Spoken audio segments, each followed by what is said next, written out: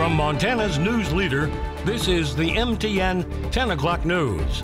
Good evening and thanks for staying up late with us tonight. I'm Russ Riesinger. Have you noticed those Vote Yes for Public Safety signs popping up across Billings? They're reminding voters about the city's public safety mill levy election next month. Those mail-in ballots get mailed out on Friday. Q2's Jay Cohn breaks down the choice for voters and what's at stake for the city. It's the election no one is thinking about. Before the big national election grabs all the attention, Billings voters will consider a public safety mill levy that helps fund the city's police, fire, and 911 services. Because of COVID-19, this is not the conversation about adding resources to really drive down crime rates, reduce response time. This is really about retaining kind of the status quo and not sliding backwards. City Administrator Chris Kukulski was not in Billings in 2014 when the city's last public safety levy went down to defeat. But he knows it was close, within 1,000 votes. And Kukulski hopes this time around will be different. I wish I could say we could do that with less people, but this is a people business. Somebody dials 911, they want a human being to show up for their emergency. If they're a victim of a crime, they expect someone to take the time and work them through the criminal justice process and hold whoever the perpetrator is accountable. And it just costs more today than it did 15, 16 years ago when the voters approved the current levy. Budget-wise, the city's police and fire departments still rely on funding from a 2004 levy that raises $8.2 million per year. The city wants to repeal that fixed amount levy and replace it with one that collects 60 mills worth of property taxes. So if the voters say no, we'll continue to collect the 8.2 fixed amount. If they say yes, we'll go 60 mills, and as our tax base grows, we will bring in more money to help deal with the increased cost of public safety. Bottom line for taxpayers, the proposed levy will cost $475 a month for a median home worth $212,000, $57 a year. Kukulski hopes taxpayers will recognize a wise investment when they see it. It's an investment worth looking into. You know, public safety has a significant impact on the value of our assets, homes, businesses, properties. So to be able to continue to do what these two departments do for us is important. The bottom line for the city is the cost of paying for public safety is going up each year, while the city's ability to pay for it is stuck at 2004 funding levels. Thursday, we'll hear from Police Chief Rich St. John and Fire Chief Bill Rash to get their perspective on public safety in Billings. I'm Jay Cohn reporting for MTN News. Thanks, Jay. Earlier tonight, city officials discussed the public safety levy at Amen Park. The presentations are happening in each ward of the city so voters can learn about and ask questions about the proposed levy. There's another forum set for tomorrow night. That will be at North Park. It starts at 7 o'clock. The economic downturn in Wyoming has forced Governor Mark Gordon to cut $250 million out of the state budget. Gordon says the cuts are difficult and there are more coming. The Department of Health will see a $90 million cut, including programs that assist low-income residents and senior citizen services.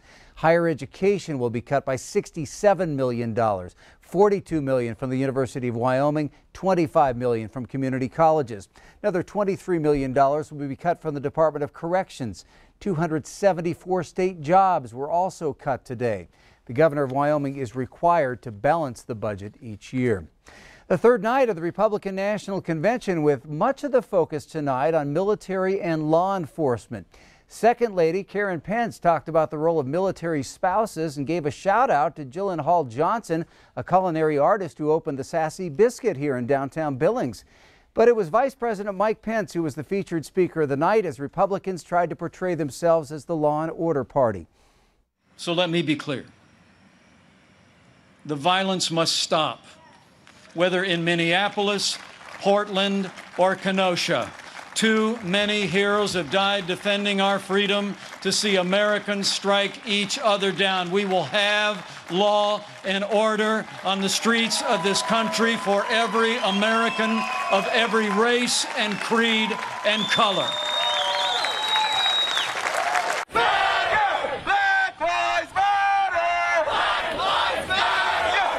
Meanwhile, protesters marched through the streets of Kenosha, Wisconsin late tonight as tension remains high over the police shooting of a black man, Jacob Blake, who was shot in the back multiple times. Meanwhile, a white 17-year-old teenager was arrested today after 2 people were shot to death during a third straight night of protest in Kenosha over Blake's shooting.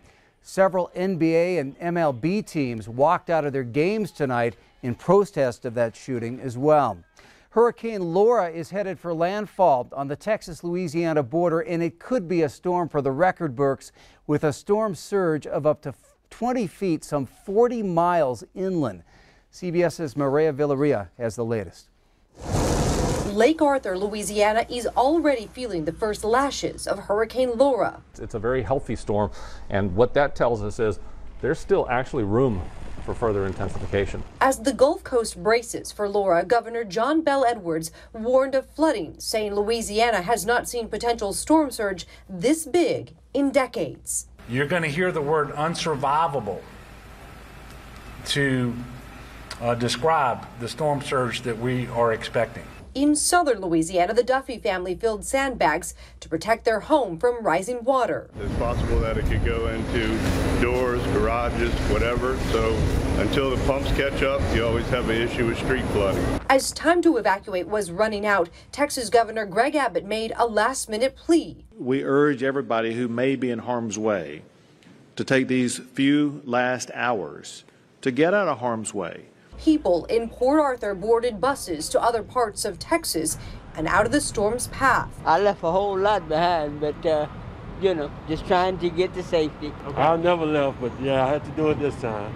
Some evacuees are being housed in hotels because of coronavirus concerns. Shelters in Texas and Louisiana are filling up fast, and right now we know they are doing everything they can to keep these evacuees safe from the storm and the virus. Everybody comes in, we're spraying hands, we're taking temperatures, and we're keeping people social distancing, and we're doing every precaution that we can do because of the pandemic. Forecasters say 30 million people are in the path of this giant storm. Maria Villarreal, CBS News, Beaumont, Texas. Rob Griggs joining us tonight. And Rob, this is certainly not looking very good right now. Really a powerful hurricane. Well, it could be an historic storm to where it would surpass all the records in the Gulf Coast area. So we're watching and fearful and prayerful and all of that. At the moment, a Category 4, expected to be a Category 5 as Laura slams into sort of the border between Texas and Louisiana. Again, they're worried about these deadly 15 to 20 foot storm surges. They are virtually unsurvivable, and this is a current look at that right now. Probably still a couple of hours from landfall expressly. This is a quick little check of the forecast map. We follow this, and by the way, that is a tropical storm designator. It's actually a hurricane right now, but we can see and if you add a couple of hours there, it's actually going to be at 2 a.m. Thursday, and then you advance that on, you can kind of see the positioning of the storm by the time around 8 a.m. tomorrow morning hits. So it will be a nasty night for our friends in the Gulf Coast. What about us? Well, we'll have the complete area forecast for you in just a little bit. Russ? All right, thank you, Rob. Last week, we told you that around 30 inmates had tested positive for COVID-19 at the Yellowstone County Detention Center. Although the jail staff can segregate those inmates who test positive for the virus, overcrowding at Montana jails remains an issue.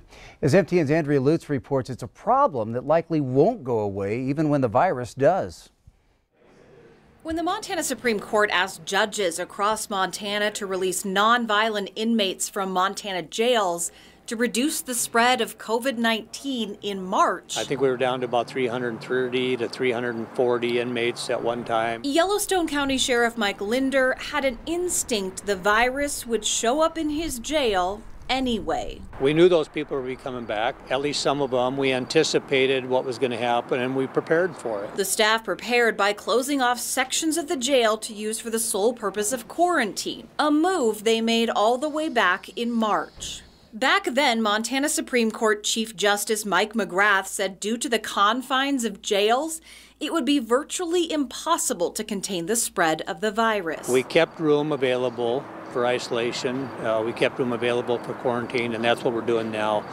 The problem is the numbers continue to grow. An unforeseen consequence of the COVID-19 pandemic that's impacted capacities at jails. a spike in domestic abuse cases. Probably because of the lockdowns and, a lot of people staying at home. They go to jail. And we don't make the decision that, well, we're not going to put them in jail because of the overcrowding. They end up in jail and we make room for them. In just a few short months, the jail's capacity has grown once again to numbers in the 500 inmate range. We're crowded and we're dealing with it. 80 of those inmates are Department of Corrections holds. And while overcrowding is an issue in most Montana's jails, Linder says those inmates will not move anytime soon, especially with new COVID cases. We pretty much anticipated that was going to happen, and we weren't sure if we were going to get another spike in COVID activity in the jail or not. But we've got a great staff down here. They do a good job. We've got 24-hour medical, and so they're able to keep an eye on things and manage it, and that's what we do. In Billings, Andrea Lutz, MTN News.